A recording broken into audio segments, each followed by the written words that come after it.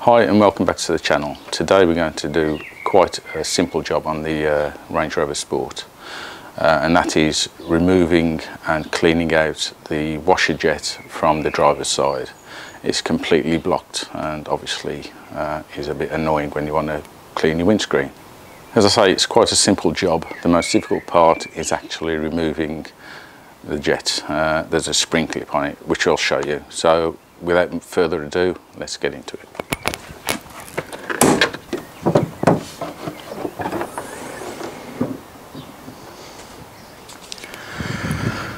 So in order to gain access to the washer jet and remove it is to loosen off some of the Christmas tree fixings for the undercover to the bonnet.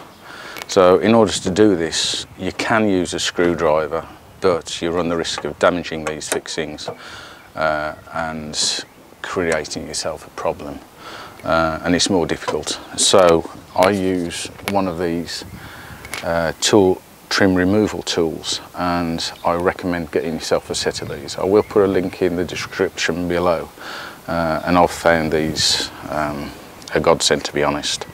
I've done the usual thing of using a screwdriver to remove fixings and you end up damaging stuff, so I recommend these tools. So it's just a simple matter of unclipping them, and as you can see they are reusable, and as I say, if you use the old screwdriver method you can damage these very easily. Taking care of course not to drop them. I'll get that one in a minute.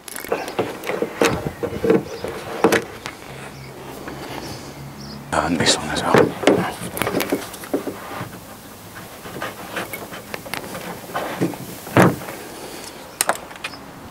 So here's a close-up of the underside where the washer jet fits through, and also this one is heated. I'm not sure whether they are on all Range Rover Sports or Range Rovers.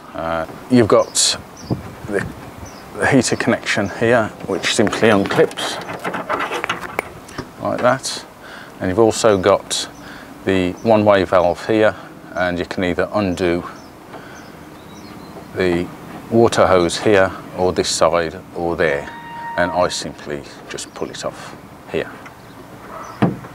And you just undo the electrical connection just by lifting the tab there and pulling, and it comes off quite simple.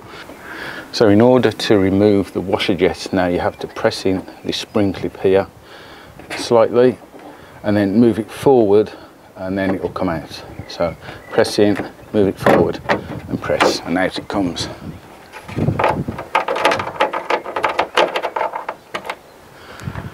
So that's the washer jet out. Now all we need to do is clean the nozzles. And here's the offending article. You can clean these things out while they're still on the car, but it's easy just to remove it, and you can flush it through. You can clear the jets with a little piece of wire, which I'm going to do here. And what I do is use a piece of wire just to poke out the nozzles, because this one was quite clogged. If your eyes are good you can get it in there, give it a good poking, and then flush it through with air or water, connect a water supply up and just blow it out, and you know, within a couple of minutes you can clear it. Sometimes you might need to purchase another one, as I say, if your electrical connection goes, but that's not going to stop it working. Most of the time you don't need the heated windscreen washer, but I've had a couple of occasions on older cars where I've gone out on a cold icy day and you clear the jets, and within 10 minutes of driving along they're frozen up again. Not good, especially if there's a lot of grime about. Anyway, this one's actually being cleared now, so we'll go ahead and put it back on the car. So installation, they say, is installation is just the reverse of the removal, and we'll just thread the wires through. Actually it's facing in the right direction. You can't do it wrong, to be honest. There and clip it back in. Connect up the hose.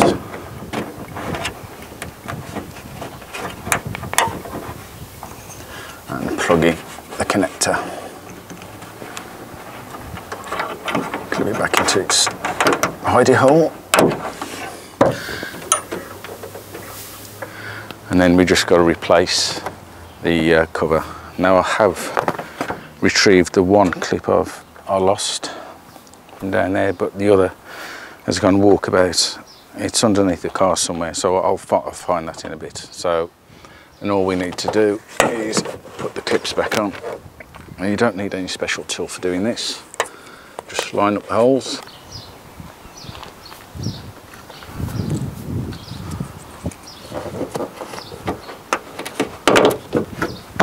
So I've got one to replace up there, so I'll find that.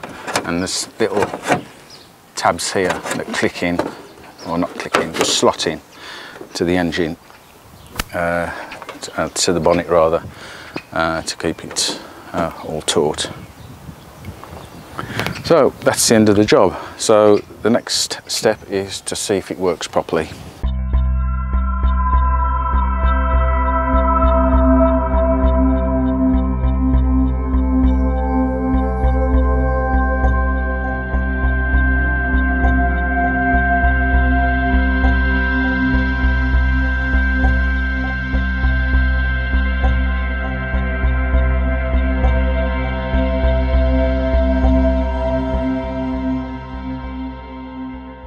Okay, well that wraps up the job for today. Only a simple job, but if you haven't done it before and you're trying to work out how to remove the washer jet, a little bit of assistance doesn't go amiss. So I hope you've enjoyed the video.